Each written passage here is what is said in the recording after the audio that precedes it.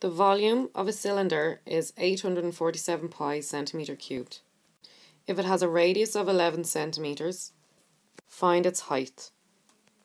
So we write down what we're given. The volume equals 847 pi. Then we write down the formula. The formula for a volume of the cylinder is pi r squared h. This is given to us in the formula book. So the formula for the volume of a cylinder is pi r squared h. So this is equal to 847 pi. Then we fill in the given dimensions. The radius is 11. We were told that in the question. So we swap the r for 11 with brackets around it. We don't know what the height is, and we keep the pi as it is. This is still equal to 847 pi.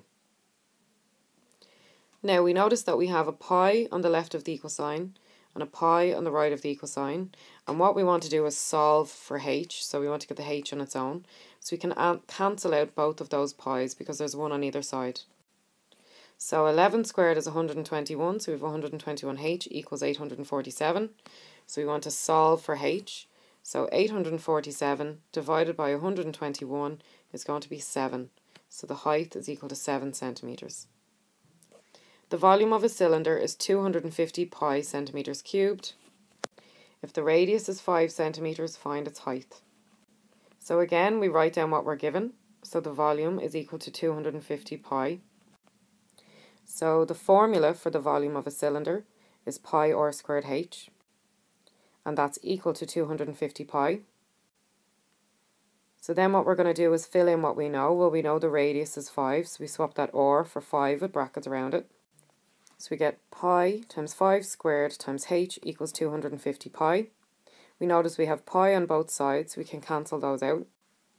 So we're left with 5 squared h, and 5 squared is 25, so we get 25h.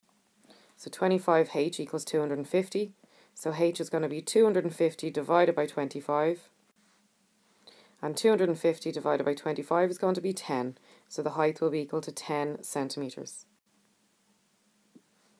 And we can check how we write by subbing what we have back into the formula, which is pi r squared h.